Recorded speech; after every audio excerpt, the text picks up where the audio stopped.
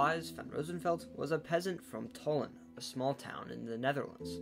Sometime in the 1640s, he set sail to the Dutch colony of New Netherland, in the city of New Amsterdam, a city which would soon change its name to New York. From then on, Van Roosevelt's descendants would live in the area around New York City. They would include two of the most influential presidents and one of the most prominent first ladies in American history. This is the story of how they got there. Welcome to That Is Interesting.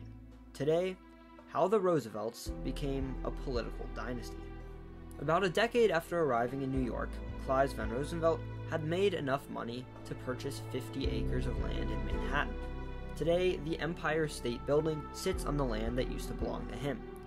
Van Roosevelt's son, Nicholas, changed his last name to the anglicized spelling of Roosevelt and became involved in local politics, serving as a city alderman.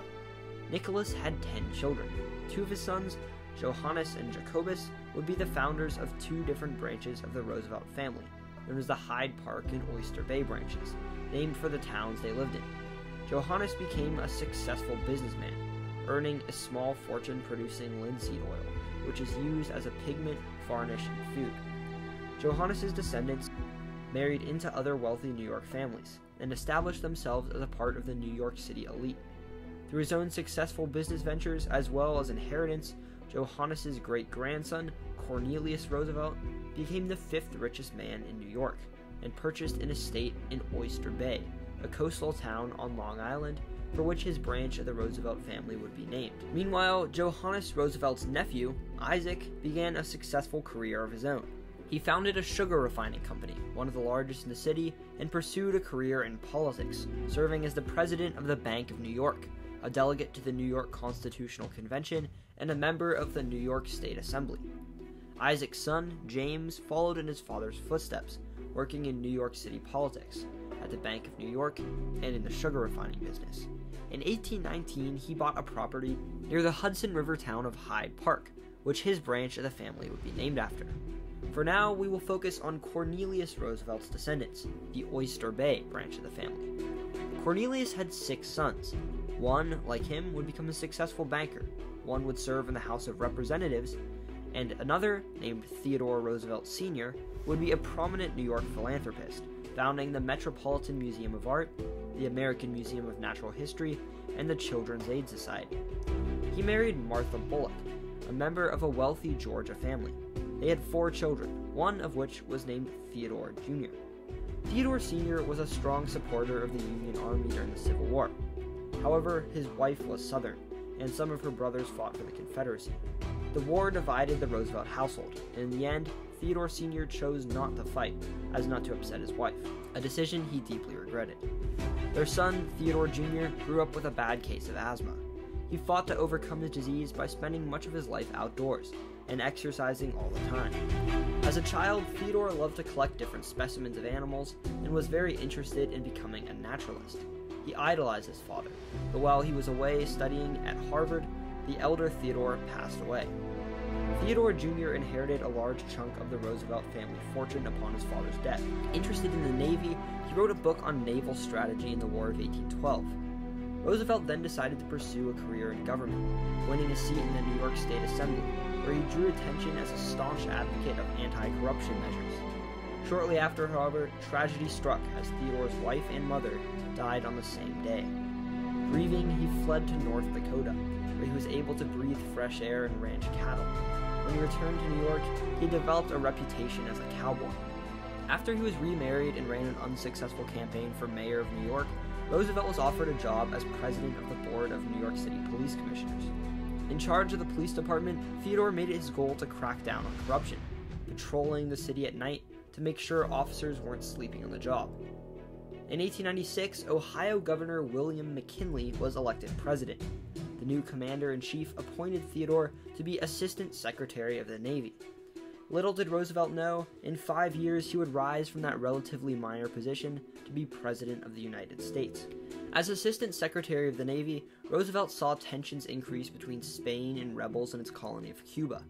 In February of 1898, those tensions reached a boiling point. One of the U.S. Navy's ships, the USS Maine, exploded. War was declared.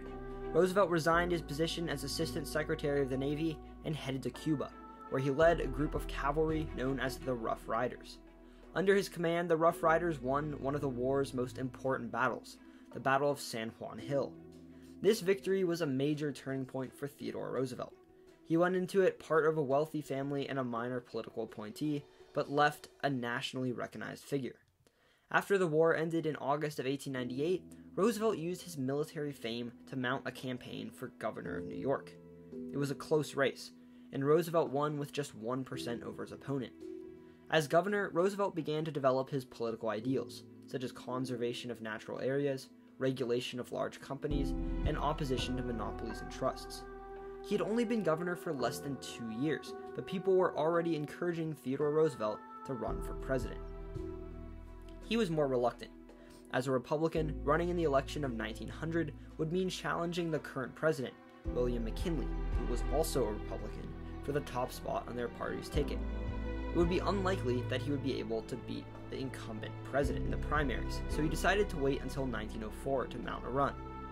But in November of 1899, things changed.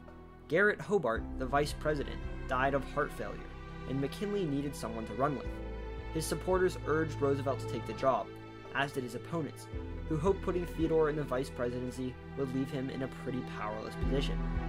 Although skeptical, Roosevelt eventually accepted the position and became a fierce campaigner for McKinley, who won re-election, propelling Theodore to the vice presidency. But his time as vice president didn't last very long. Only a few months after the election, tragedy struck. While visiting the Pan American Exposition in Buffalo, New York, President McKinley was assassinated by an anarchist, making the 42-year-old Theodore Roosevelt the youngest president in U.S. history, a record he still holds. Only 5 years prior, Roosevelt had been a relatively unknown former state assemblyman. Since then, he'd experienced a rapid rise, becoming Assistant Secretary of the Navy, a national war hero, Governor of New York, Vice President, and then President. His presidency is considered one of the most influential in American history, and he's one of the presidents memorialized on Mount Rushmore. He created the U.S.'s first national parks, built the Panama Canal, regulated large companies and broke up trusts, as well as negotiated an end to war between Russia and Japan. He was also a leader of the progressive movement, and his presidency made progressive ideas more mainstream in each party. In 1904, Roosevelt was elected for another term, but declined to run for a third. This was before the United States had term limits. No president had ever won a third term, but Roosevelt probably could have if he had run. He decided instead to back his good friend and Secretary of War, William Howard Taft, who easily won in 1908. But Roosevelt was frustrated by his successor's lack of progressivism, and decided to run against Taft for the Republican nomination in 1912. After a narrow defeat in the primaries, Roosevelt created his own party, the Progressive, or Bull Moose Party. He actually got more votes in that election than Taft, but the success of his third-party candidacy, the most successful third-party run in American history, was not enough for Roosevelt to beat Democratic candidate Woodrow Wilson. He died soon after, leaving behind the beginning of one of America's most successful political dynasties. Nearly a century earlier, Theodore's distant cousin James Roosevelt purchased a property in the Hudson River town of Hyde Park. His grandson, also named James, is a wealthy heir and businessman. James married Sarah Delano, the daughter of a rich merchant, and had only one child, Franklin Delano Roosevelt. Franklin grew up in Hyde Park. He was 19 years old when his fifth cousin, Theodore, was elected president. After graduating college, he married Theodore's niece, Eleanor, and began following in his distant cousin's footsteps, winning a seat in the New York State Senate in 1910. Unlike his fifth cousin, however, Franklin was a Democrat.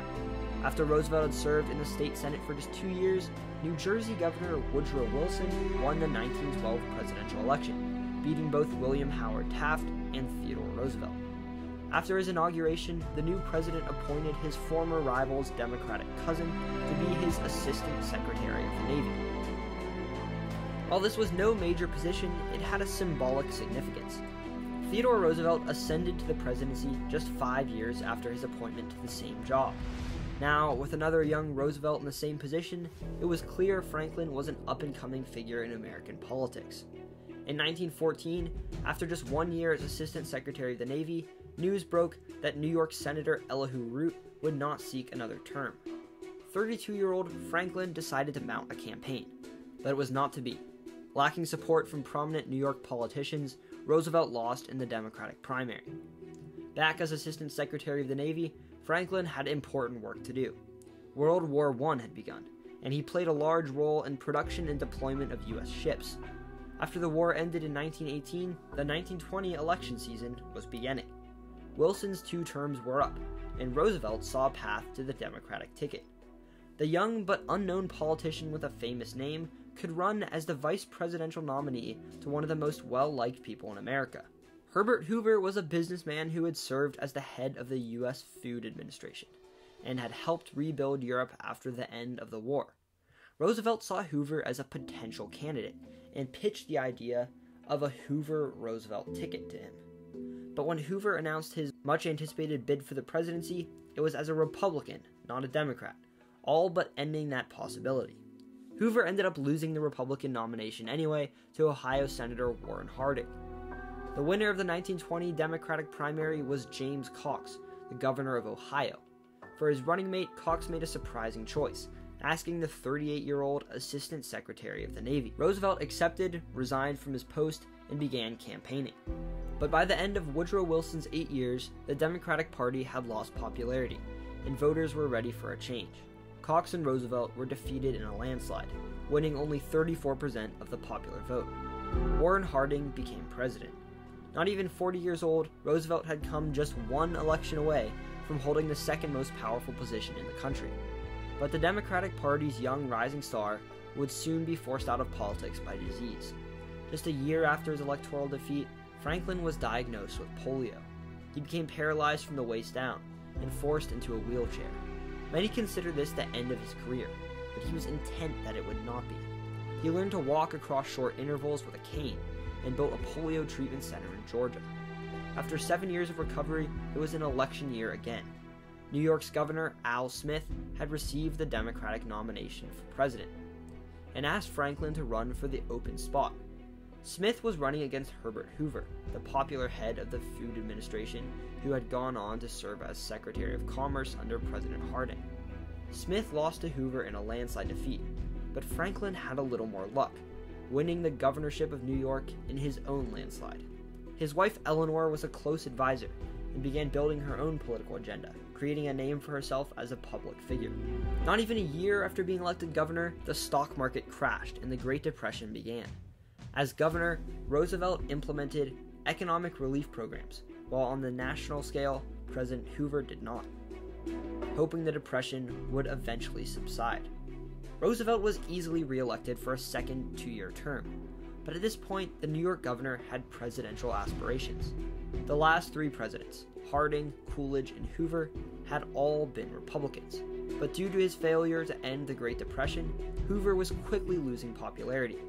Promising policies that would help the U.S. economy recover, which he called the New Deal, Roosevelt won an overwhelming victory, with Hoover winning only 6 states in the Electoral College. On March 4, 1933, Franklin Delano Roosevelt was inaugurated the 32nd President of the United States, and became the second member of the Roosevelt family to hold that high office. Like Theodore, Franklin Roosevelt is widely considered one of the most influential American presidents. He was incredibly popular and connected on a personal level to many Americans, a popularity reflected in his unprecedented election to 4 terms in office. He was the only president to serve more than 2, residing in the White House for 12 years. His early years as president were marked by policies aimed to help pull the country out of the Great Depression, and in his later years, he led the country through most of World War II, forming a powerful alliance with Churchill and Stalin to successfully defeat the forces of Germany and Japan. Historians often rank FDR as America's 3rd best president, after Lincoln and Washington. On April 12, 1945, Franklin Delano Roosevelt died at the beginning of his 4th term in office, and his vice president, Harry Truman, succeeded him as President of the United States. His wife, Eleanor, also played a major role in American history. She was a close advisor to her husband and spoke out in support of civil rights and women's rights, writing the Universal Declaration of Human Rights, chairing the Presidential Commission on the Status of Women, and serving as America's first ever delegate to the United Nations. She is remembered as one of America's most influential First Ladies. Franklin, Theodore, and Eleanor were not the only Roosevelts to have a life in politics. Two of Franklin and Eleanor's children, James and Franklin Jr., served in Congress, and Theodore Roosevelt's son, Theodore Jr., went to serve as governor of Puerto Rico and the Philippines. Theodore's great-granddaughter, Susan Roosevelt, is married to former Massachusetts Governor Bill Weld. The Roosevelt political family even holds office in countries besides the United States. Theodore's cousin's great-great-granddaughter, Theodora Roosevelt Clark, was elected in 2019 to the British Parliament. I hope you enjoyed this look into one of America's most influential political dynasties, because more will be coming soon. I learned a lot about the Roosevelt family through reading a book called The Roosevelts: An Intimate History, written by Jeffrey C. Ward and Ken Burns. If you want a more in-depth look into this fascinating family, I definitely recommend you give it a read. Thank you for watching this video, and I hope you learned something new. Subscribe for more content like this. I cover the countries, cities, people, and places of the world and beyond. These videos will leave you saying, "That is interesting."